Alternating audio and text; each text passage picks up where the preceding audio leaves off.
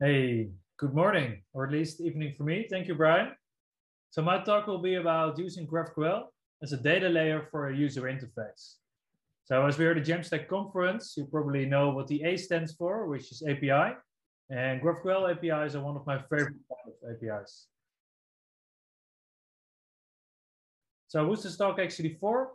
Of course, for all of you who want to work with the Jamstack, or actually are working with the Jamstack already.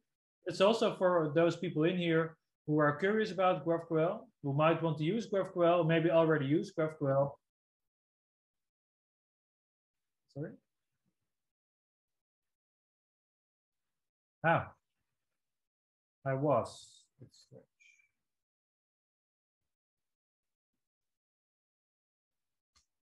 Screen sharing now? Sorry, folks. So somehow the screen share braked. So you heard this slide, you heard this slide, and then we're here. So this talk will mainly focus about how you can get a GraphQL API if you don't have one already. So maybe you already have a REST API, maybe you already have a database, maybe you're just getting your data from Markdown, which I know I did for some websites. But sometimes you're in a situation that you really want this GraphQL API, but maybe you have a backend team that says, no, we're not going to build a GraphQL API for you. And I've seen this happen a lot with different companies, front-end people being really excited about using GraphQL, and then backend people being not neglected, but maybe not so positive as front-end people are about GraphQL APIs. So in this talk, I'll show you how you can get a GraphQL API without having to actually convince your backend team that they should build one for you. So a little bit about myself. So as Brian said, I'm Roy, I'm from Amsterdam. You can find me on Twitter with the handle GetHackTeam. And well, work with a company called StepZen. And with StepZen, we want to make GraphQL easier for people and also give you a GraphQL API without having to worry about any deployments at all. And next to this, I'm also writing books. And my most recent one is called Full Stack GraphQL, which I co-authored with someone else. And if you're curious about GraphQL after this talk, make sure to read it in order to know how you can build full stack GraphQL applications. So before diving into how to create a GraphQL API, let's have a short look about what GraphQL actually is. And I know probably a lot of you have GraphQL experience, and maybe for you it's a nice fresher up, seeing what GraphQL is again. So GraphQL is a query language for APIs, and it's not important enough to keep stating it's a query language after all, because people often think GraphQL is a framework on its own, or GraphQL is a technology they can use with JavaScript. It is technology you can use with JavaScript, but it's platform agnostic. So GraphQL itself is a query language for APIs. It's not directly tied to any language.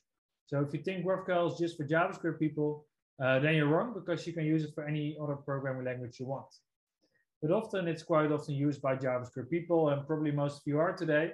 So let's just keep assuming it's perfect for GraphQL and JavaScript people.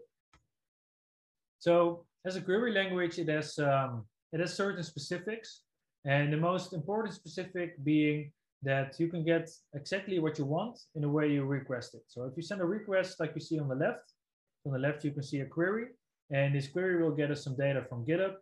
And GitHub is actually one of the biggest companies with a public GraphQL API. So if you want to learn more about GraphQL and how you can use with actual data you might already have a look at the GitHub GraphQL API. So on the left, you can see my query, and my query is is the information I send to my API in order it will return my data. So if you look at the left side, you can see all these fields defined. So you can see I have a query called GitHub queries. I have a query called GitHub_user. I'm going to give it some parameters, which is a GitHub username, and then I will request some fields. And you can see some fields are nested, which means these are also nested data. So the data response on the right side, you can see it has the exact same shape as the query we have on the left side. So as you can see there, we're requesting a bio, which you can see is being returned. You can see we're requesting follower information, which is indeed a nested relationship, because followers is an object and the edges and nodes are actually an array. So asking the data in a specific format and getting that specific format back in your response is one of the main things people like about GraphQL. And it often lets me think about, well, the song from the Spice Girls. So if you have been around when they were popular, then you might recall the song. And GraphQL is also about it. So you tell GraphQL what you want, what you really want, and you will get the data in that exact shape. And the next specific of GraphQL is that it offers a single endpoint for multiple resources. So you already saw we had a nested relationship in a previous query. If we look at a different query, this time it's Twitter, it's not GitHub. And you'll see why I'm using Twitter and GitHub later on, as I have a short demo which will be using both these APIs. As you can see here, we have this nested relationships. And I told you about the nested relationship in the previous query, but here you can see it again. So you can see we are requesting author information about a specific tweet, and then it will return the nested information. And this can be coming from multiple resources as well. So I'm not familiar how familiar you are with Twitter architecture. I'm not that familiar as well, but you can assume a company this size as microservices. And the nice thing about GraphQL is that you can use one query to get data from multiple resources. And these resources can be multiple services. So in case you have microservices, it could be that this data comes from these different microservices. And these nested relationships are perfect for this. And then the final thing that's important to know about GraphQL is based on the type system. So you might be using TypeScript instead of JavaScript in your Jamstack project. GraphQL is a similar type system, except it's not TypeScript, it's GraphQL query language, or actual GraphQL schema design language. And it's all built based on a type system. So if you look at this query we just sent to Twitter, you can see every field has a type definition. So we have a field called created_red, which has the shape of a date. And then we have a field called location, which has the field of a string. So you can see here the type system is comparable to what you might know from TypeScript. You can see we both have strings, we have dates, and dates would be a custom type in TypeScript. It's also a custom type in GraphQL. So you can see this type system is also a very powerful specific of GraphQL. And then I often hear people saying GraphQL is seen as a replacement for REST. And I can understand where people come from, because typically you used to have a REST API, and then at some point you move to GraphQL as your main source of API. So that's how people see it as a replacement. But I rather see the two coexisting, because by using them coexisted, you can actually do a lot of extra work, or actually save yourself a lot of extra work by transforming REST into GraphQL automagically. And I'm saying automagically here because you don't need that much information to do so. It only needs to run a couple of CLI commands, and you're actually being able to use your REST APIs as GraphQL endpoints. Or actually one GraphQL endpoint, because if you keep notice in the first part of this, this presentation, GraphQL has one single endpoint in which you can query all your different resources. So looking back, you might think about this in the same way. So in a REST approach, if you have different REST endpoints, you can actually transform them into one GraphQL endpoint, or specifically one GraphQL API, which serves all your REST endpoints through the magic of queries. And how is that done? That's actually being done by using the GraphQL schema as a single source of truth. So in a GraphQL schema, you can define whatever REST endpoints you want to call and what information they should return to your GraphQL API. And we're all doing this through a service called StepSend. And with StepSend, you can do many things. But one of the most important things you can do is have your GraphQL API running in seconds, and also have it deployed for you. So you no longer have to worry about deploying a GraphQL API or about bringing a server up in the air that hosts your GraphQL endpoints, or actually a single endpoint. But instead, you can rely on a service, which is now called StepSend, in order to do all this for you. What does it look like? So typically it looks a bit like this. So on the right side, you can see StepSend. You can see StepSend has multiple ways to connect backends into one API. And then on the left side, you can see you or your client sending requests over the internet, so over HTTP or HTTPS. And every client can send GraphQL queries to StepSend over this HTTP client, unless you don't submit any credentials, of course, because we try to keep your GraphQL API as safe as possible. So you can connect any backend or data source using custom directives. And custom directives are a way to extend GraphQL schemas or GraphQL APIs without having to actually change the core GraphQL specifics. So Directives are part of the GraphQL specification. So by using custom directives to extend your GraphQL schema, you're staying well beyond all the limits without having to write any code to connect any of these backend sources. So roughly, you can connect any database using a DB query custom directive, any REST API using @REST, or even other GraphQL APIs by using the @GraphQL directive. And then, assuming you provide the GraphQL API built by StepSend with the correct credentials, you can query this from any client. And the nice thing is you can get a fully performant serverless GraphQL API. So you even can start doing serverless APIs now without having to worry about the connectivity of this API, because we'll do all this for you. So as a front-end or Jamstack developer, you no longer have to worry about where to host your API or how to make it run. So let's try this out. And to make this as simple as possible for you, I actually brought today a demo of GraphQL Studio. So GraphQL Studio is one of the products StepSend have.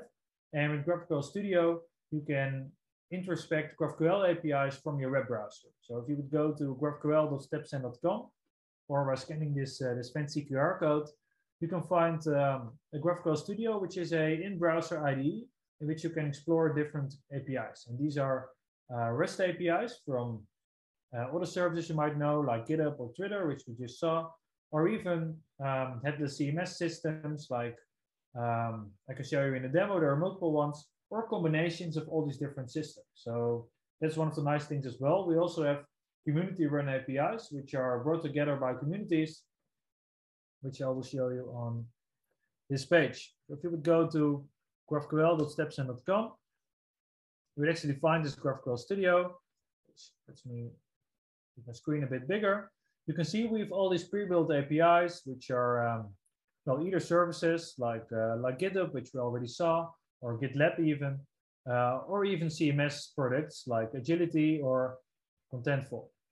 So all these APIs are something you can find in graphql.stepsend.com, and it's good to know that these are pre-built for you. So you don't even have to write a schema in order to connect with them. The only thing you need to do is using them either in a studio or download them, as I'll show you later on. And actually, the nice part is these combinations. So these are combinations of APIs brought together in one schema. And as you can see, we even have community ones, which is one to combine Spotify with the Google API. And we also have the one which I'll be showing you today, which is something I like to call a developer publishing pack. So this is perfect if you want to make a portfolio website.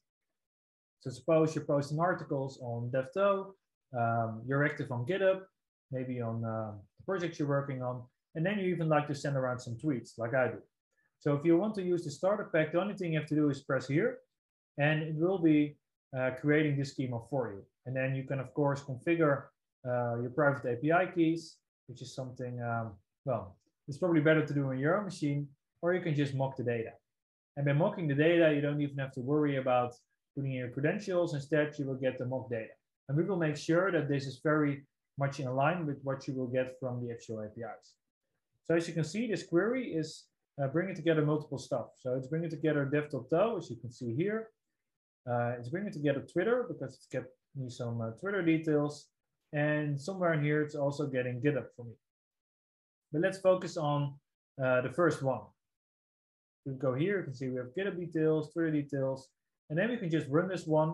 I'm going to ask us to run the combined one. And you can see it's actually mocking my data. Let's make this a bit smaller so you can actually see what's going on. So this is mocking the data for me. As you can see, we still have the same format as we saw on the slide. So you would have a query with this name, you have data returned with this name, then you have all these different fields and all the data is mocked for you. And of course, you can also insert your own credentials to make it even easier. And this is something you can already put into our projects that you're building on your own device. So there are multiple ways to do this. So you can either publish this whole API into this endpoint, or you can just copy this fancy endpoint here and start using it in a product already. Sure, it's copied. So now I will go to a Jamstack application, in this case, something in React and Next.js. I can actually start sending queries to this specific thing. So to this specific GraphQL API that has been created by me in the StepSend Studio. And now I can actually query this from any application. So if you would go to to your code, and I can share the location of the sample with you later on. You can find, I'm using this query. I have it defined somewhere, probably have it defined here. So here it is. So this is the query which I copied from the studio. It has my DevTow query. It has my nested field to get GitHub details. It also has my nested fields to get Twitter information. And from my component, I can actually fetch this. And the fetching is being done here at the bottom, server side, because that's of course important to know. If you're sending requests to an API and you're passing along credentials, make sure to do it server side unless you want to leak some credentials. And often it's fine because it could be the credentials from that specific user that's sending the request. In this case, you're settled. If you're sending requests from your own API, like your own API keys, which you're using from other SaaS APIs, make sure to do it server side, not to leak them. So this endpoint is the endpoint from GraphQL Studio, which has been deployed for me. And this is my query, which I just showed you. I'm passing a variable, which is my own Twitter name, or DevTow name in this scenario, because DevTow is the leading query. And then I'm going to use this to get my data. And whenever I would start this application, so I can start the application using npm. It's going to start my my Next.js application. It's probably in my browser. And then it's loading here. It's showing mock data, but you can see it's getting data from 3 sources, right? So we have the latest DevTow articles, the latest GitHub repositories, and then also a pinned tweet. And this is all mock data. Of course, you can include your own credentials. And by including your own credentials, you can, of course, create your own custom portfolio site. So later on, I'll be sharing a GitHub page with you. And on this GitHub page, you can actually find this example and other examples as well. And the nice thing is here is by working together within the studio and also within your local environment, you can introspect here. So you can see what it looks like. You can see whatever schemas are available, and then just use them here. Make sure to mock them unless you put in your credentials, and see what the results look like. And by looking at these results, for the first start, you might even copy over this JSON and plug it into your application and see what happens there. Or you can just actually publish this one. So by publishing it, you can also link your account to it to make sure you don't lose any of the things you're doing here. Just by publishing it, you will get this endpoint that we already used in our Jamstack application. But you can also download and build it. So by downloading it, you'll be downloading the schemas that were created in the steps in Studio. So downloading the schemas is something I already done for you. And I can actually take these files, for you on my second screen. So here we have them, and then we're actually going to be pasting them inside our Jamstack application. Let's put it at the top level. I'm going to add these folders. Yeah, just myself, luckily. And then you can see here we have this information, and then we actually need to make sure that these end up there. Moving them, of course, there as well. Okay.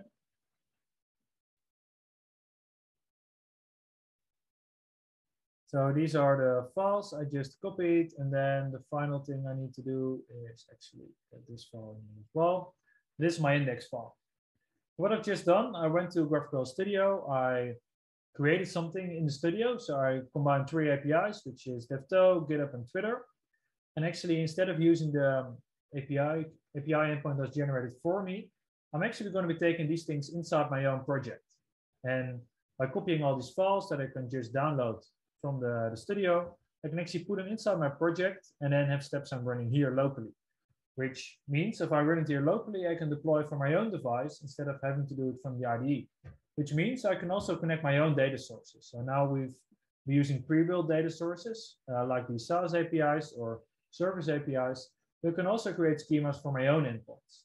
So if you already have a REST API that you want to connect up here, or you maybe have a REST API that we don't cover in Studio, you can bring them all in here and write your own GraphQL schemas in order to run them. So let's have a look at what these things look like. Just get rid of the namespace for the directory because I just got rid of them. this, you can see we have 4 different files. We have an index GraphQL file, which is the main file, which has all these files that we want to include. And then we have an example of DevTo, and as you can see here, it's actually calling the endpoints from DevTo. So you're using the DevTo REST API through StepSend. And the same is being done for GitHub. It's also using things here, but probably it's using the GitHub GraphQL API instead. It's a bit long to scroll through. Just go to the Twitter one. So on Twitter, you can see we also have the schema that we downloaded from Studio. And then it's also using the @REST connector. And so I don't connect any databases or other GraphQL APIs in here. Instead, I just connect REST APIs. But of course, you can perfectly well connect any API that you like. And then you can also start StepSend here locally. Let me just kill the portfolio website and run StepSend start. Make sure that you're logged in before. I'm already logged in. When StepSend start, it's going to look for my index GraphQL file, and then it's going to take all these different GraphQL files and make a GraphQL API out of it. So what do we want to be called? Let's just type API/the-gem, not the ham, although I might like some ham later on. The gem, and now it's going to start and create my GraphQL API for me. See, I'm missing a file, so let me copy over that last file that we were missing. Restart it, and then we should be fine.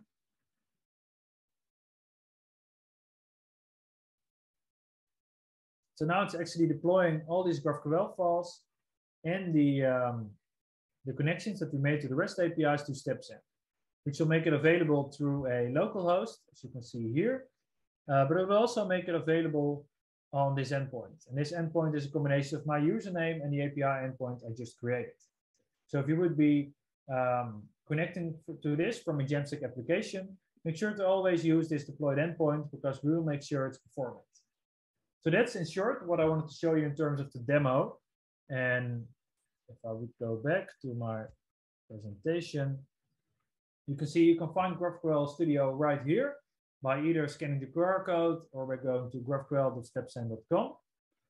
But I also have this link for you, which is all the code examples that we have. So actually just started generating a whole new suite of quick starts that you can use, which are in this organization for basically a lot of different types of applications. So either if you're using a MySQL endpoint, MySQL database and want to connect with a REST API, and also make them available through a Jamstack application, go here and find all these examples. So that was mostly it. I believe we have, I also have a poll for you. Let me see if I already have the results coming in.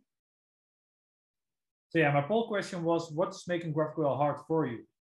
And I see most of the people said creating schemas is the hardest part. So if you find creating schemas hard, then please know that within StepSend you can actually create schemas yourself. You would still need to use GraphQL schema design language.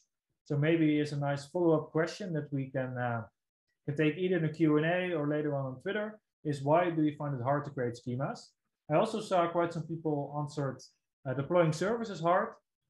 So one of the things StepSend is actually covering for you is making it easy to deploy a GraphQL server. So yeah, thanks for answering the poll. And also thanks for listening. Yeah, make sure to find me on Twitter if you have any questions later on that you maybe don't want to ask in the Q&A. And then I hope you enjoy the rest of the conference as we just started out with a new day. So thanks, everyone. Thanks, Roy. That was great. I'm really impressed by all the work you all have done on StepSend Studio. It's changed a lot since the last I saw it. So like it's looking pretty impressive. It looks pretty easy to use. I know one of the things that I think is tough for folks, because we've been so used to using REST APIs for so long, and I think what do you think what's your advice to somebody who's like trying to make that transition from using REST to using GraphQL? Yeah, so well, my first answer, of course, would be to use StepSend and things I showed you. But the most important answer I want to give people is GraphQL resolvers are not endpoints if you build your own server. So within StepSend, we do a lot of things. When we combine different REST endpoints, we make sure there's caching, we make sure you don't overfetch.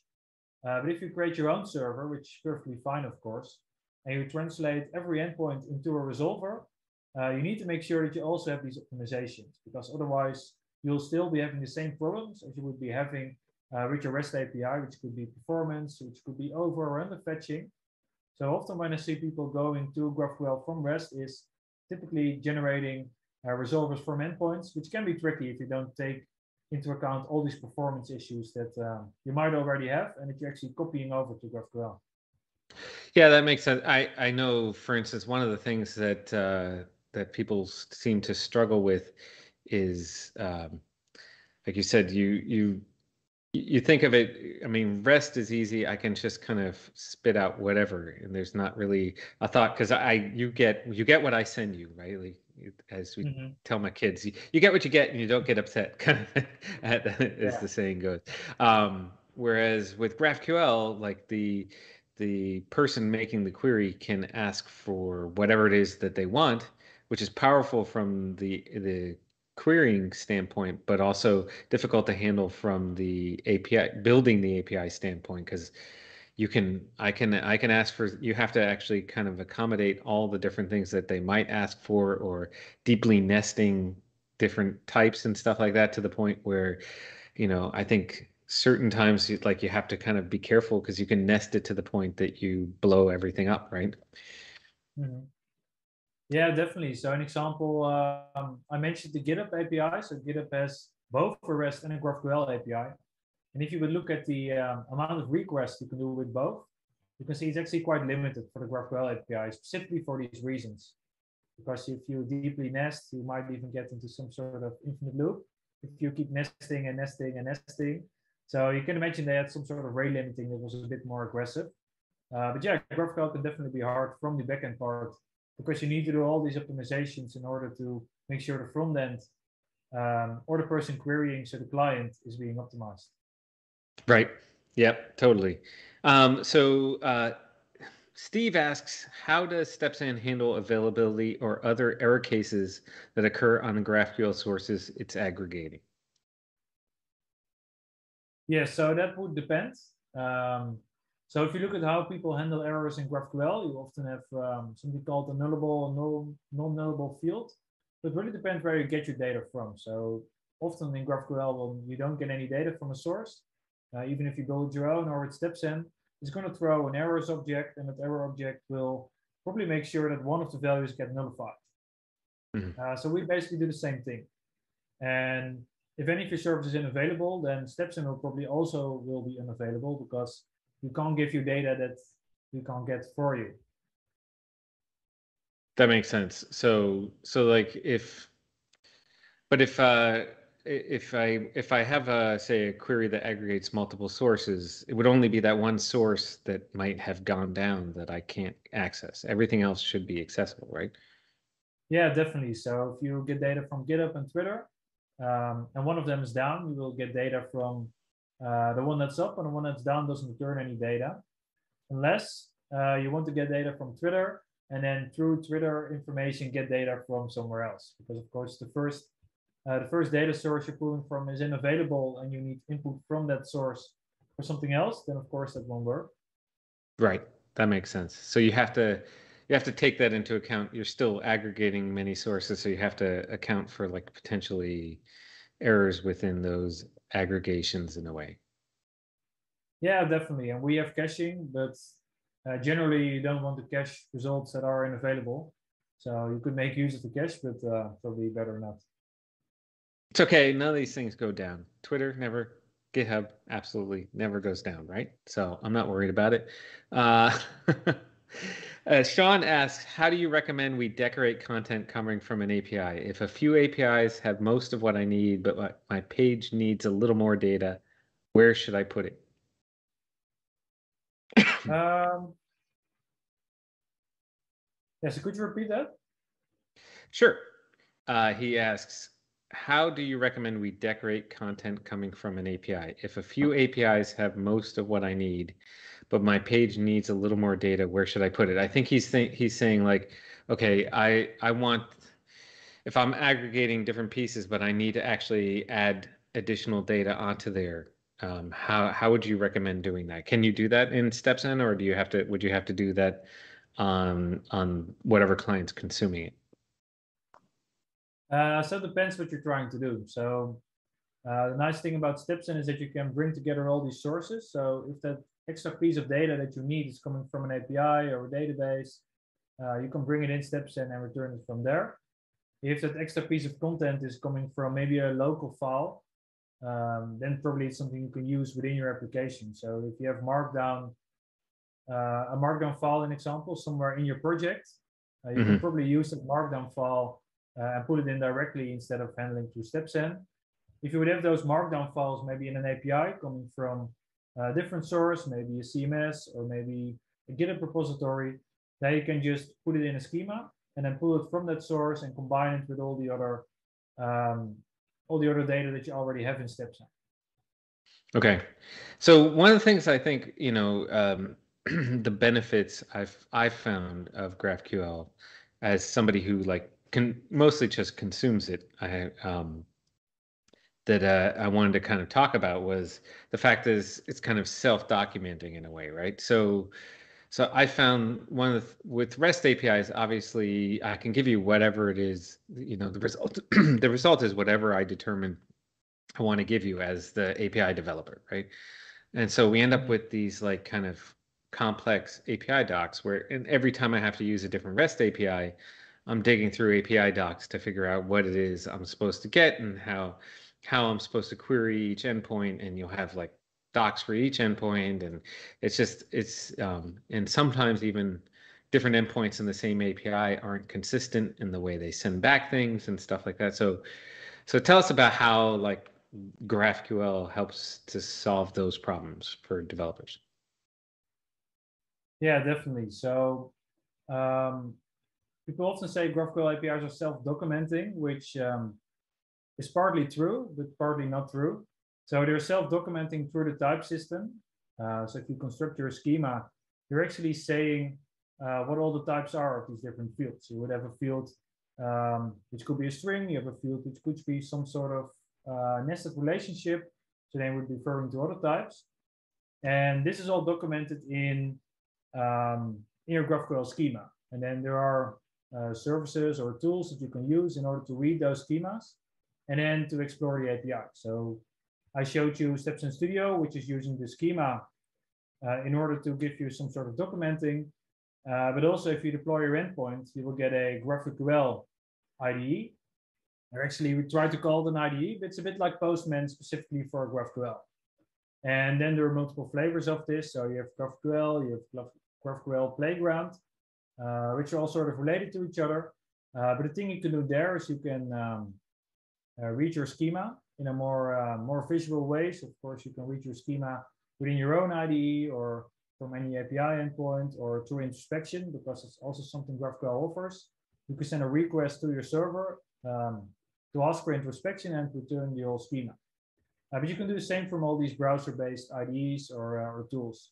So the GraphQL Playground is the most popular one. And in that one, you can actually look at your schema. You can play with your schema. So you can send queries from the playground as well for the interface.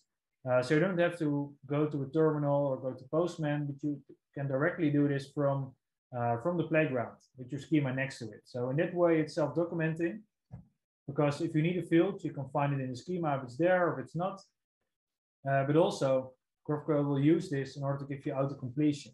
So whenever you try to write down your query, you can already see if a field exists or not. So you can do this either from the GraphQL Playground, or if you're using an IDE like VS Code, which I do, you can actually hook it up to your server and then have the auto-completion there as well. Mm-hmm. So in that way, it's pretty self-documenting.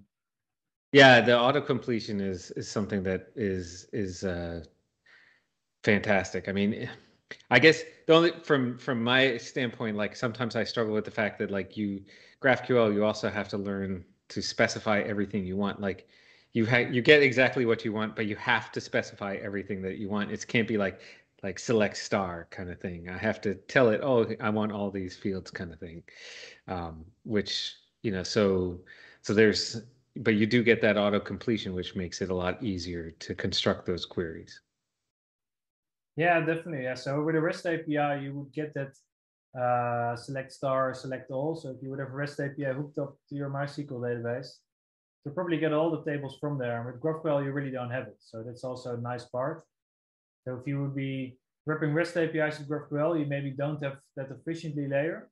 If you actually have a database, then you won't have that select star thing, and we will make sure, or GraphQL will make sure that you will only get the fields that you request. So that's a nice efficiency bonus, and auto-completion will definitely help us with that.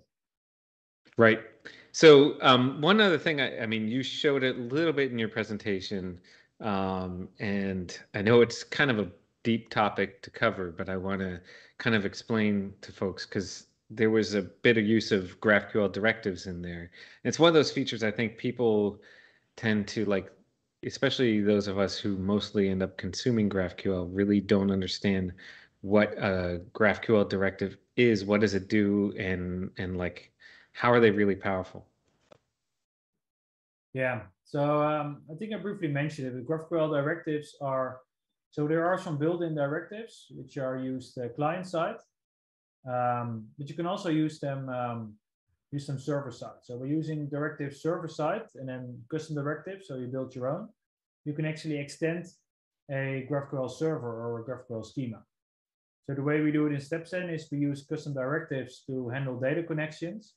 So if you would want to get data from the REST API or from the database, we use a custom directive to do so right from your schema. So instead of writing resolver code, we use these custom directives to extend your schema to be able to get this data from different data sources. If you look at the built-in directives, they're actually used to include or to hide data. So you might understand if you have a query and the query response has a certain shape, you can actually say if this field is null, I want to include something from a different part of my query. Or if this piece of information is over a certain value, you want to include extra value. So you can actually use this. So we looked at the relationships we had. So maybe you want to get the author of a post from your CMS. If one of the fields in the post is empty, namely the field that would get the ID of that author of the post, then you already know that you don't have to include that extra relationship. So these built-in directives will help you with things like this. But custom directives, like we use with StepSend, they help you to extend the schema by pulling in your data sources from somewhere else, like your REST API, your MySQL database, or your GraphQL API, but also to combine information from these things. So one of the things we're doing is if you have a type called post in example, and you want to link it to the author, and the author is coming from a different query, you can use another custom directive in order to get responses from one query and combine them into a different query as well. So they're quite powerful, and especially for this extensibility part. Right. Yeah. So I think the key thing I think I wanted to share was that you mentioned is that this is part of the GraphQL spec. This is not like, oh, hey, we're writing something that's not legit GraphQL. Like directives are part of the spec, and so StepSend's obviously created a bunch of custom directives, but then you're still writing legitimate, GraphQL query language. It's not, or schema language. Sorry. You're not writing some custom code here. It's still it's legitimate GraphQL because GraphQL has that extensibility built into the spec. And there are other directives, right, beyond just what StepSend offers. You can, if you're building your own server, you can actually create your own or install ones that are built by the community and such. Yeah, definitely. So you see a lot of different libraries and other companies as well creating their own custom directives.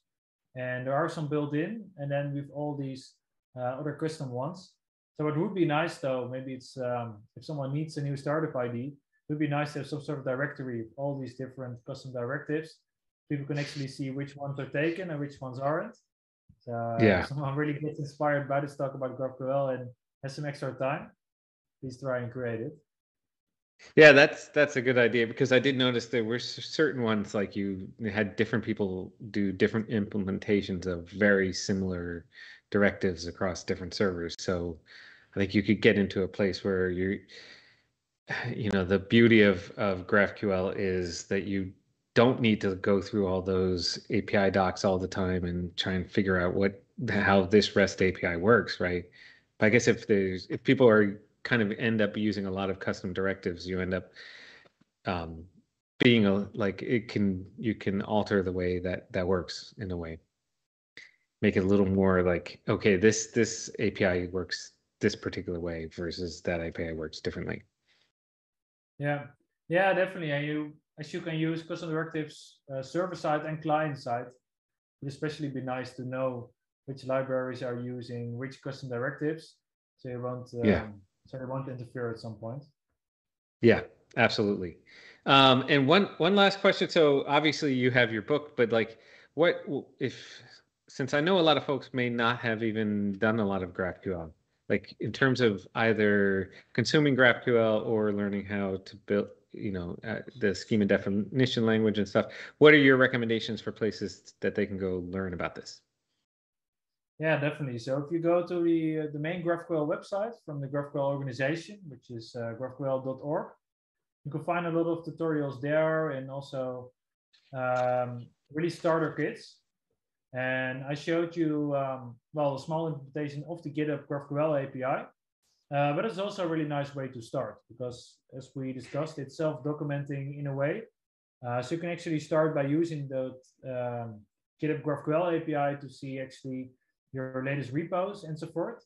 And it can be a nice way to getting started with this, with the whole GraphQL experience. Right. Right. Somebody in the chat mentioned that the directives sound like NPM, but with, the custom directives are like adding NPM libraries in a way, and in a little bit of a way, I guess, I suppose. Other than the fact that directives have to be specified in a particular way. Yeah. But yeah, so for now it's mostly creating your own TypeScript type definitions and making them available to others. But it would be nice if maybe in the future it could be like an NPM registry for these directives. Mm-hmm. Yes, exactly.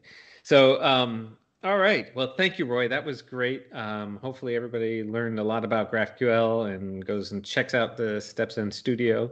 So really appreciate you speaking. Thanks so much. Yes, thank you. And thanks everyone for listening. And I hope you will enjoy the rest of this day.